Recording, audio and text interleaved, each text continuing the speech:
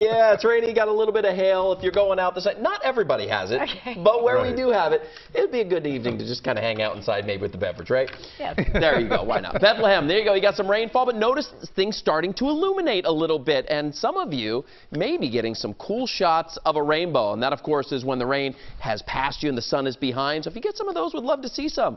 Hit me up on Facebook, Bill Kelly Weather, and we'll look at some of those photos. I like to reshare those as well. Here's what it looks like in Philadelphia. The rain coming down a little bit lighter than it was just 10 minutes ago, but still coming down nonetheless. 54 is the temperature in Philly. That's gone up 2 degrees since we last met. 57 around Dover. And look at this. You got 52 in Allentown. It's a chilly evening for this time of year. Atlantic City, nothing but sunshine down the shore. Still cool at 57. Got 57 for Westchester with the rain. Doylestown, 55. So here's the current radar. And we have some of the heavier rain, the oranges and the yellows that you see. This is now North Philadelphia, crossing over the Delaware into parts here of Camden County and down south of that as well. But back along the Schuylkill Expressway through, say, Norristown up near King of Prussia. The heaviest part of this storm, though, is in Salem County, the tail end of this, where over the last 15 minutes we have not had any reports, at least on the radar, of cloud-to-ground lightning strikes. We did with this system. In fact, this one has a history of a couple of areas that saw hail. Not severe, but in Chester County, 2 reports, 1/4 inch in diameter, 1/2 inch in diameter. So small, pea and marble size,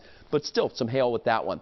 Brand new Futurecast data, doing a pretty good job pinpointing these cells as they move on through. Expect what you have out your window right now, that off and on rain shower, throughout the evening hours tonight. So you're going to have dry time, and then it may rain and get a little lightning. Some dry time, little rain and lightning. And that goes through the overnight hours and into early parts of tomorrow. Your drive tomorrow morning, patchy foggy spots, some light rain showers here and there, but generally dry through about, it'll start to taper off any of those rain showers through about noon. After that, the clouds clear on out, and it's a pretty nice afternoon. Still cool in the 60s, but pretty nice. That's tomorrow at 6 o'clock. Take you to Friday at 6 o'clock. Advance it. Look at this. The brand new model data continuing to bring in the rain. Friday evening, the heaviest of this overnight and into Saturday morning. And if this verifies as is, it is a rainy start to your day Saturday, 7 o'clock. Here's a look at 9 o'clock. By noon, a batch of this starts to move out. But the newest models continue to bring us 1 inch or 2 inches of rain out of this system. So definitely an impact maker for sure. Evening plans Friday, daytime plans on Saturday. Have those backup plans. The later we get into the day on Saturday, the better you get, better chance of it being dry. So let's back up for a second. Tomorrow, 65, early rain showers, they taper off. Friday, increasing clouds. Friday night and Saturday, we get the rain.